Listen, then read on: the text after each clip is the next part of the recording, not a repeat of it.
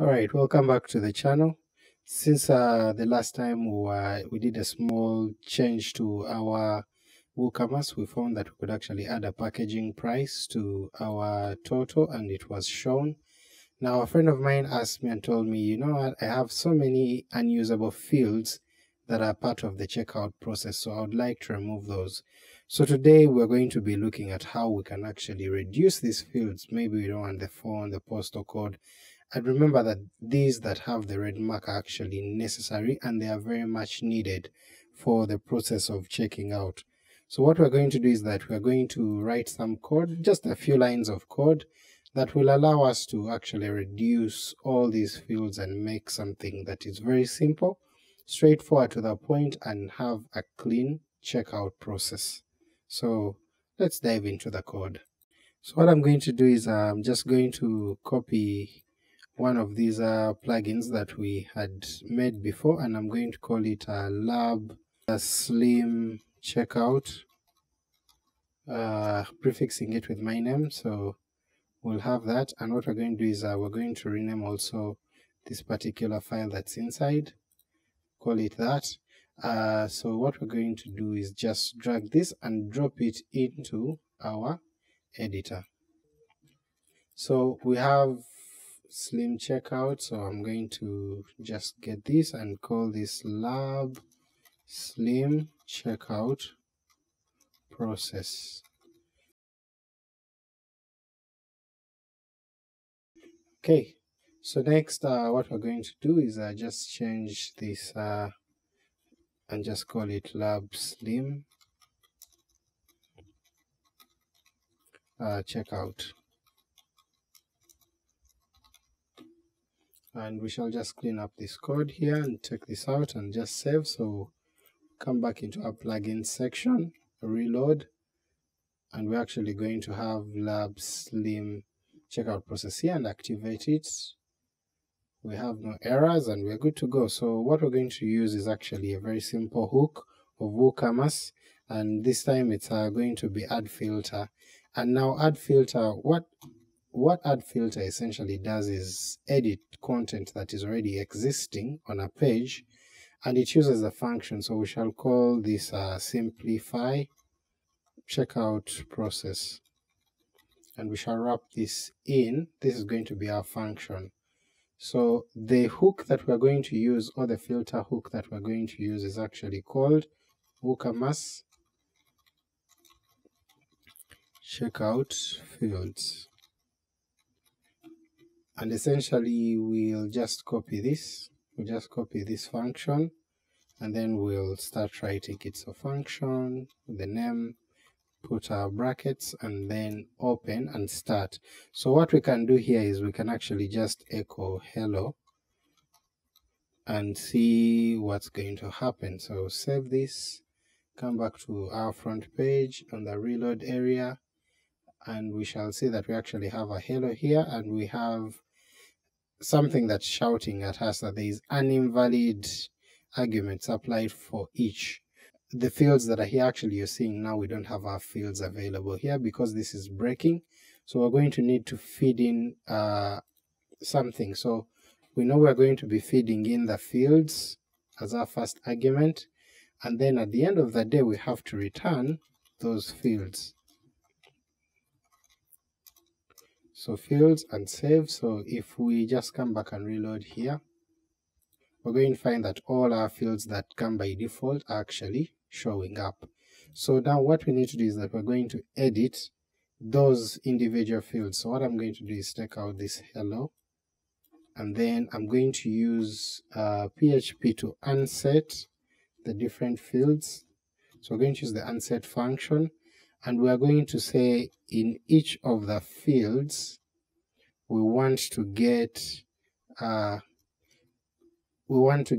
billing, and inside the array of billing we actually want to get the billing company, billing underscore company,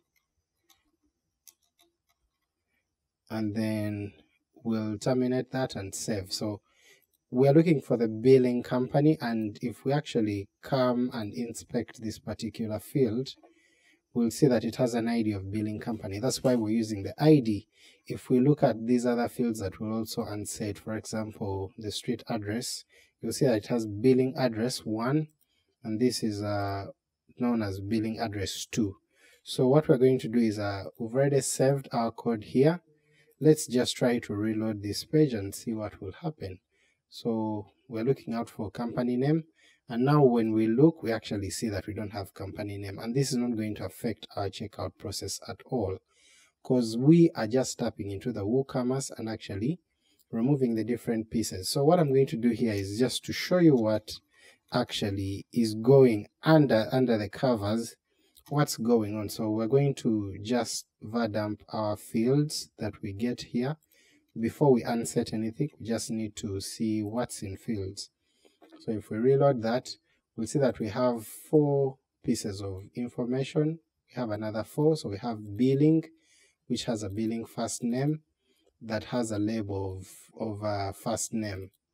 So we can actually tap into the individual pieces.